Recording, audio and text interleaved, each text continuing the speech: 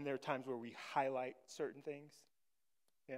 Well, this morning, this word is for all of us, but I felt God highlight 3 particular individuals, and that this word specifically is for them and what God is doing with them.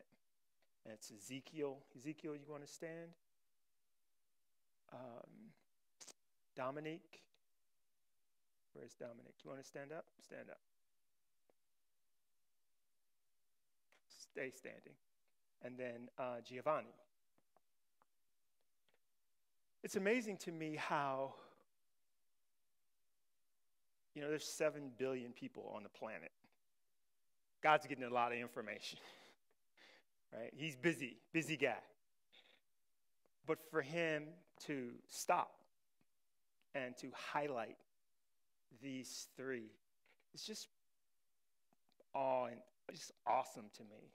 That in all that God's got going on, he stops. And it reminds me of the scripture in the Bible in the New Testament where Jesus is going into Jericho and he hears Bartimaeus, blind Bartimaeus, speak his name. And all of the commotion, every time Jesus went into a town, everybody was all over him. So he could hardly hear or do anything. But he heard Bartimaeus above all the crowd, and he stopped. And he said, have him come here. And I felt like God was saying, specifically regarding these 3, that he's stopping and he's highlighting who these 3 young men are and the word that's for them this morning. Ezekiel, that name means the strength of God. Dominic means of God. And Giovanni means God is gracious. Isn't that amazing? God is gracious, of God, and strength of God. Amazing. Absolutely amazing. You guys can be seated. This message that I'm giving is for you 3. We all can glean from it. We all should glean from it. But it is God speaking specifically to the 3 of you about who he's calling you to be. And when God spoke to me to get my attention, let me say this first. Part of the reason that I read the Bible is so that when he speaks, I can recognize what he's saying to me. So, however long, strong, or short, or silent, I can recognize this is God. God's got something to say about this, or this thing, this person, this situation. So part of the reason that I read the Bible, and we should read the Bible, is that when he speaks, then we recognize. In other words, he has a canvas to paint on, right? So in my time with the Lord, I heard the Lord say, the 3. That's all he said. He said, the 3. And then he spoke their names, and immediately when he said, the 3, I knew exactly what he was talking about. Not the Father, the Son, or the Holy Spirit. He wasn't talking about that 3. And I'm going to share with you the 3 that he's talking about. But immediately, I knew what he was talking about. And so, today's message is the heart of the 3. This is 2 Samuel 23. We can start in verse 8. And the caption of this passage is David's mighty warriors. It says, these are the names of David's mighty warriors. Josheb, Basabeth, the Tachmonite, was chief of the 3. He raised his spear against 800 men, whom he killed in one encounter. Next to him was Eleazar, son of Dodai, the Ahohite. As one of the three mighty warriors, he was with David when they taunted the Philistines gathered at Pas-dammim for battle. Then the Israelites retreated, but Eleazar stood his ground and struck down the Philistines till his hand grew tired and froze to the sword. The Lord brought about a great victory that day. The troops returned to Eleazar, but only to strip the dead. Next to him was Shammah, son of Agi, the Hararite. When the Philistines banded together at a place where there was a field full of lentils, Israel's troops fled from them. But Shammah took his stand in the middle of the field. He defended it and struck the Philistines down, and the Lord brought about a great victory. During harvest time, 3 of the 30 chief warriors came down to David at the cave of Adullam, while a band of Philistines was encamped at the valley of Rephaim. At that time, David was in the stronghold, and the Philistine garrison was at Bethlehem. David longed for water and said, "Oh, that someone would get me a drink of water from that well near the gate of Bethlehem." So the 3 mighty warriors broke through the Philistine lines, drew water from the well near the gate of Bethlehem, and carried it back to David. But he refused to drink it. Instead, he poured it out before the Lord. "Far be it from me, Lord, to do this," he said. Is it not the blood of the men who went at the risk of their lives, and David would not drink it? Such were the exploits of the 3 mighty warriors. You know, prophecy is, it's about our future. And what happens, you know, sometimes I think we think that God is evolving linearly with time the way we are evolving linearly with time. God is outside of time. He's in our past, he's in our present, and he's in our future all at the same time. So what prophecy is, it's God who's in our future. He takes a snapshot, a selfie of us. He takes a picture of us in our future, and he brings it back to our present, and he reveals it to us so that we can agree with what he said, with what he showed us. It's not magic. It's us coming into agreement with what God has shown us about our future. So parents, it's really important for you, as it is for the 3, to take what I'm saying today, sort of just like Mary, when Gabriel came to her and said, "This is what's going to happen to you. The Holy Spirit is going to come up on you, and you're going to have a child."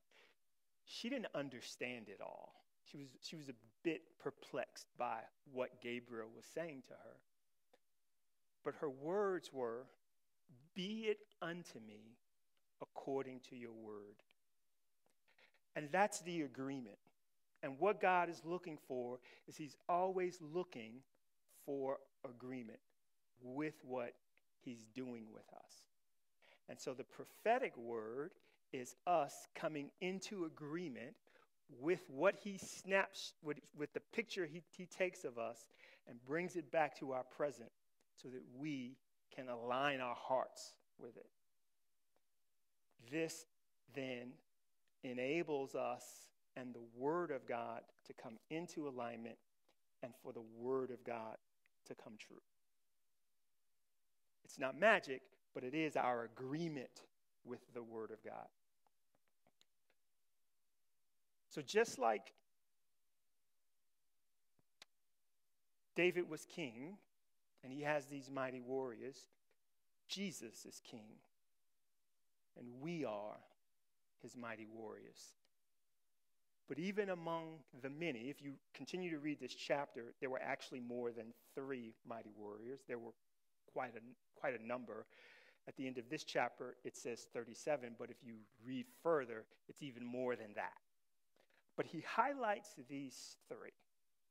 He highlights these 3. And what I felt like the Lord wanted to share with me for you are 4 attributes that he is working.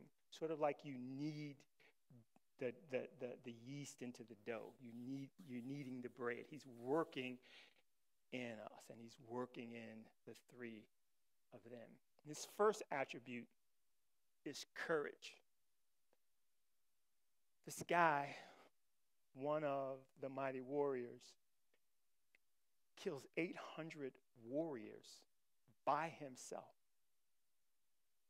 You know, I'm always amazed, and I think it's kind of funny when, like, let's take John Wick, or you can think about maybe Captain America or somebody. They'll be fighting, and they'll be beating up one guy, and then you'll have 4 guys waiting after he beats up this guy. Then the other guy will come, and then he'll beat up that guy. Then you have 4 guys wait, and then I'm like, yeah, but they're not all really getting him at the same time. They want you to think that, but that's not really happening. Well, let me tell you, that's what's happening with this guy. He kills 800 of them. And they're not just waiting in line, okay, it's my turn to die. He's just a bad dude. He's a bad dude. And it requires courage. Courage. Now, when we think of courage, we think of the outward, the strength, the fierceness, right? But here is what I heard the Lord speak to me regarding courage, and that he's working in the 3 of you. Inner strength. Inner strength. It's not the kind of courage that you would see in terms of beating up 800 people. It's a confidence of knowing who you are and whose you are. This is the kind of confidence Jesus had. Remember, Jesus gets baptized. We're going to have a baptism this evening. Jesus gets baptized, and when he comes up out of the water, they hear God speak. And what he says is, "This is my son, whom I love. In him I am well pleased." And here is what God is saying about the 3 of you. I am well pleased. And knowing that God approves of you is the beginning of inner security. Because when you have inner security, what anybody says, what anybody does, falls off. Falls off. Because you're secure. Believe it or not, that's one thing that we are missing in our world is people with inner security. I was watching the news, which I don't often, but I was watching the news one day last week, and the Surgeon General said that social media could be hazardous to your health. Isn't that amazing? I thought, and then I paused, and then I said, for children, but for adults too, I believe, because their minds can absorb all the negativity. Their minds can't filter all the negativity. And so what happens, more and more and more young people are being influenced in a negative way by social media. And they don't have the mindset to be able to allow that to filter. And that's why so many have committed suicide. But for the three of you, God has said, you will have inner security because you will know that your strength is in me. Your strength is in me. Courage. We all need it. We all need it. We all have to be safe and secure with him. You know, a lot of things don't work out the way we'd like. We don't get what we always want. Things don't happen in our time frame, on our timeline. This is why we need trust. We don't need trust if everything worked out the way we want it to. We don't have to trust God if everything worked out the way we thought it should. But because things don't work out the way we'd like for them to, on our timeline or otherwise, we have to trust. And it is this inner security that allows us to trust God despite all of the stuff that's going on in our world and against us. We can be secure in knowing I trust God. I trust him. I trust his faithfulness. I trust who he is. And I trust what he has said about me and to me. This is the courage that I'm talking about.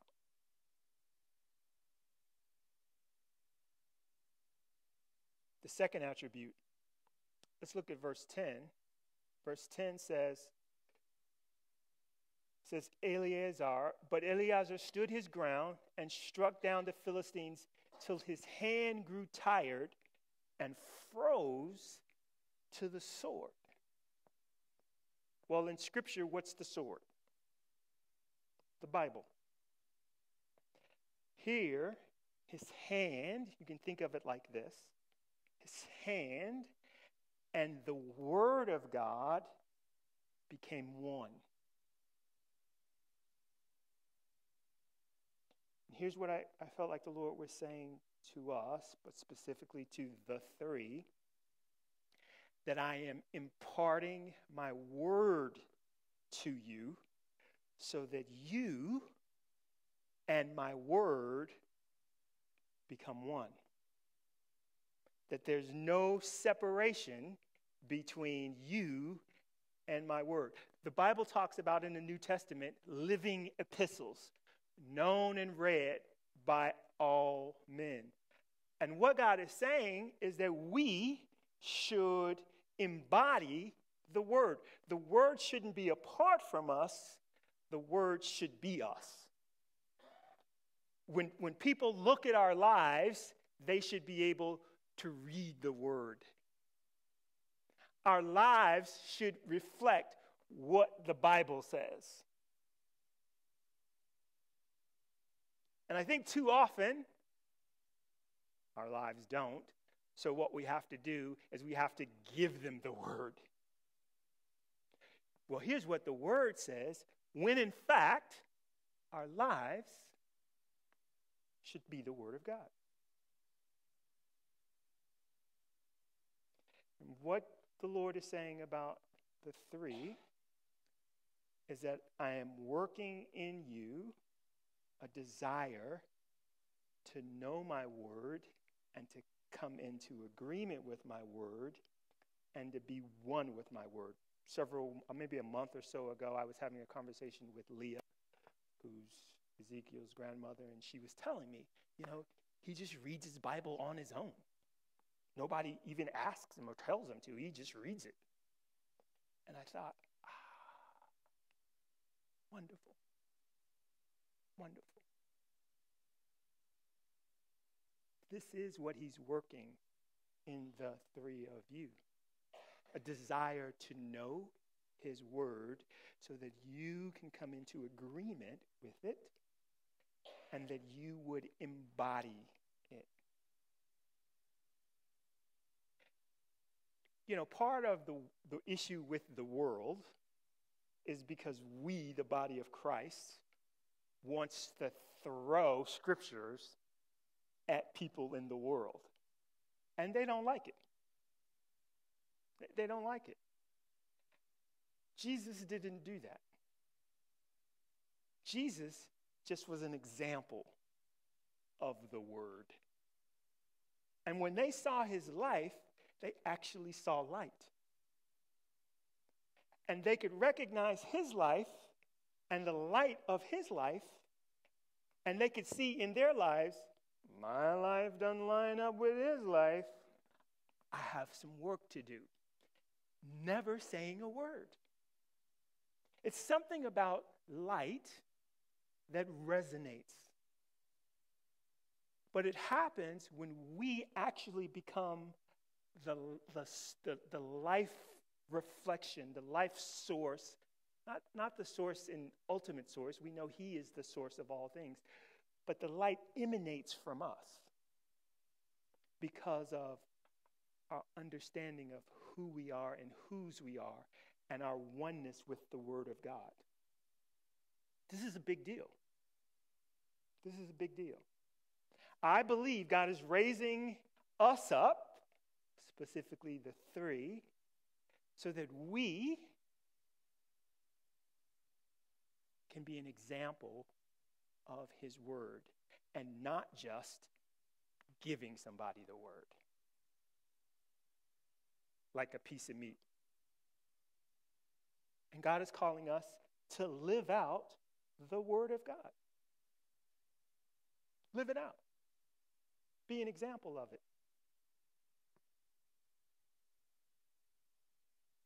Yeah.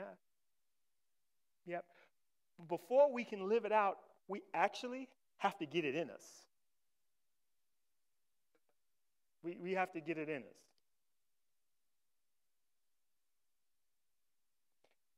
David says, I hid your word in my heart that I might not sin against you. And he's wanting to do that. He's wanting to hide his word in your hearts. Become one with his word.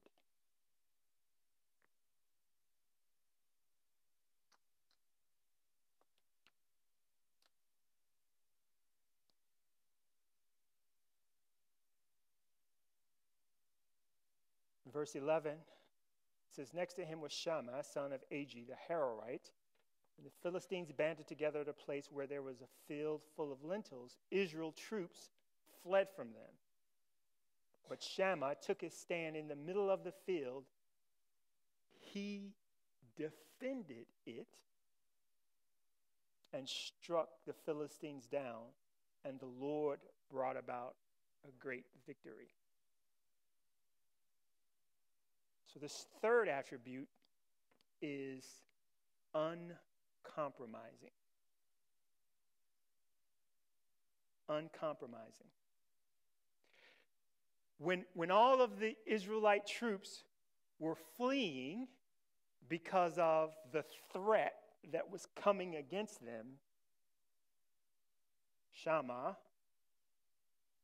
stood his ground and defended the place where he was standing. He didn't compromise and get pushed back. He defended his stance. He defended his position. No matter what. See, we live in a world that if you say something or you do something and somebody likes it, then you get canceled. And God is raising up a people, the three, who will defend their position and defend his position. I'm not talking about being belligerent, cussing people out. I'm not talking about that. I'm talking about standing firm for what we believe is the will of God and the Word of God. Pushing back on anyone that wants to remove us from what God says is ours. It's a big deal in this season of the world. You can't really say certain things. Can't really do certain things. You can't really voice your vantage point because you would be considered non-compliant, intolerant. You know, all the phraseology that people has when you don't go along with what the world goes along with. Listen, you can talk about Buddha, you can talk about all kind of religions, but once you mention Jesus, now all hell breaks loose. You can say, you know, I get up every morning and I pray to Buddha. And people will be like, but if I say I get up every morning and I pray to Jesus, oh, something's wrong with him. He got issues. And then here comes the attacks. And we have to be uncompromising. And he's working in you, the three. He's working in us an uncompromising nature. Jesus was uncompromising. You know, the more uncompromising you are, the more compassionate you can be. You don't, see, a lot of people think, well, if I'm uncompromising, I have to be mean and evil and negative. But the more uncompromising I am, the more free I can be compassionate because we're secure in who we are and whose we are. So that's why Jesus could be so compassionate with all kinds of people. Because he recognized this isn't going to affect me. I am going to affect it. So we can have compassion for people because of the uncompromising nature that God is working into us.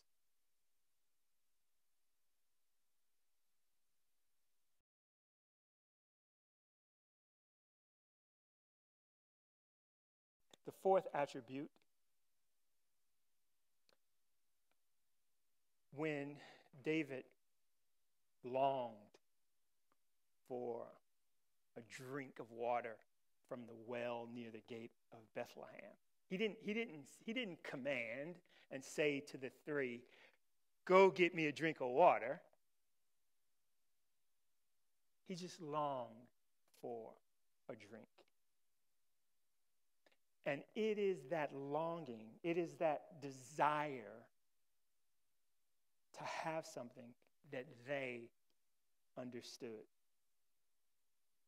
Our King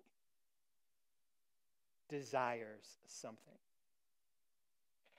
And this fourth attribute that God is working in us and in the three is the desire to do the will of God.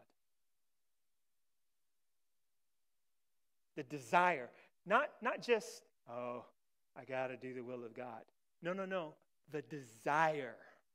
So when God has a longing, an intent, he can find that intent being fulfilled through our lives, through your lives. You know, in Genesis, the second chapter, God is creating the Garden of Eden. And the Bible says that he wanted to send rain on the garden, but he didn't. He didn't allow rain to come down. And the Bible says this, He says, because there was no man to tend it. And that's fascinating to me. God had a desire to do something. He ceased in doing it because there was no man to attend to what he wanted to do. Isn't that amazing? Like, you're God. You can create a drainage system. You don't need a man. But here's God wanting to partner. So what happens? He doesn't send rain, and then he goes and makes a man. Now the man has purpose. What was part of the purpose? Tend the garden. God then sends the rain. And so I feel like what God is saying to me, to us, to the three, is that you will know the intent and the desire of his heart that will be fulfilled through your lives. That his desires won't go unmet. His desires won't go unmet. They will be revealed to you, and you will be able to respond in the same way the three responded when David said, "Oh, if I had a drink from that well near the gate of Bethlehem." And when God makes that statement, you will respond. And here's the interesting thing. The gate, the water, the well, was behind the enemy lines. So they have to break through the enemy lines without being seen, getting caught, fill up jugs of water, get back through the enemy line, and bring it to David. Isn't that amazing? I just think that's amazing. That this was the heart of the three. The heart of the three. To do, the desire to do the will of God. In Acts it says, I've chosen a man, David, after my own heart, who will do all of my bidding. He'll do whatever I want him to do. And I believe that God is raising up us, specifically the three, to do his bidding.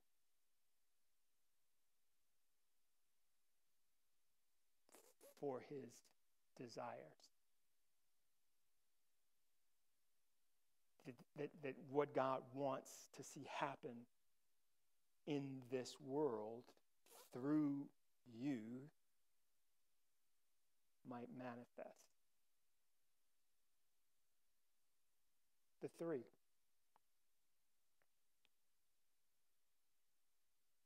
The Bible says, Jesus makes a statement. He says, if you love me, you will keep my command. And so it is in the context of knowing him, coming into relationship with him, loving him, that this desire to do his will might manifest. It's not a rigid kind of thing. It's a heart of relationship, that out of the heart of relationship we attend to the desires of God. Amazing. It's just amazing. And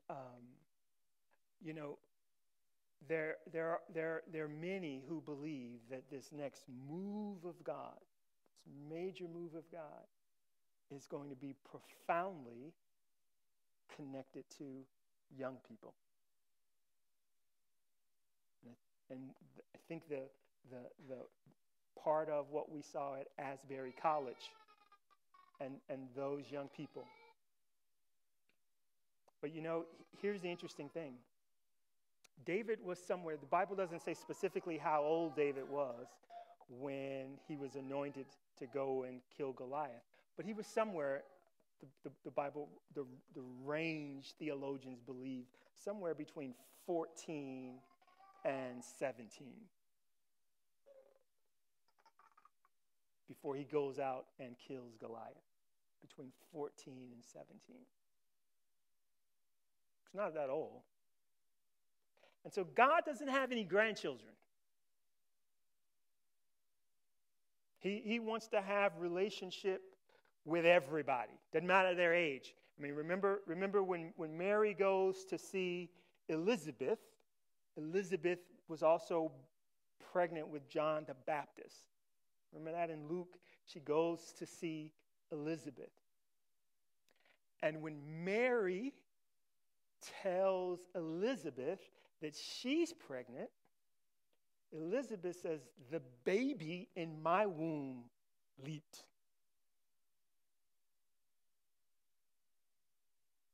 John the Baptist was excited, wasn't even born yet, in the womb, could recognize by the Spirit of God that Mary was pregnant with Jesus and was excited.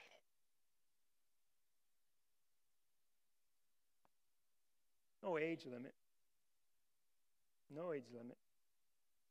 And so we would do well, parents would do well to foster, develop what's being said today. Every time you hear your name called, if it's a reminder of who God says you are.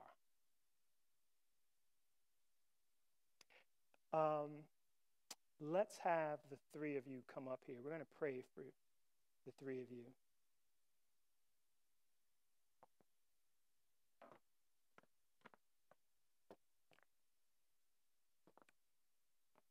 Yeah, just come.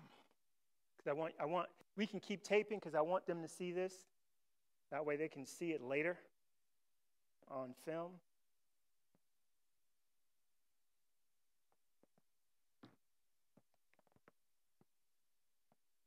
The three mighty men. How about that?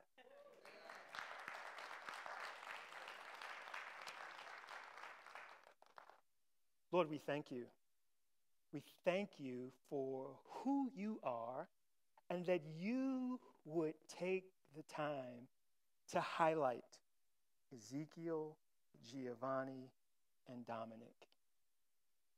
We thank you that they mean everything to you, that you are working in their hearts even now, God, that you have purpose and plans for their lives that's far beyond their understanding, their ability, their resource, far beyond. But God, in your wisdom, your manifold wisdom, we believe and we come into agreement with the word for their lives.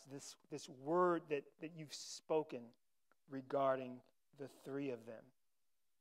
We thank you for your goodness. We thank you for their parents and their family members who tend to them. Father, I just pray that you would just continue to work in their hearts. They don't have to stop being kids, but you can work in them all the while they're being kids. Father, strengthen them and bless them and give them wisdom beyond their age, insight and understanding. Lord, I pray that you put in their heart to obey their parents first and foremost. No back talk. And God, you would be with them, that you would protect them, protect their families. I just thank you for the three, Lord. I thank you for what you're doing and will be doing in their hearts and in their minds. In Jesus' name we pray. Amen. All right. Let's give them a hand. Yeah? All right, gentlemen. God bless you guys. You can be seated.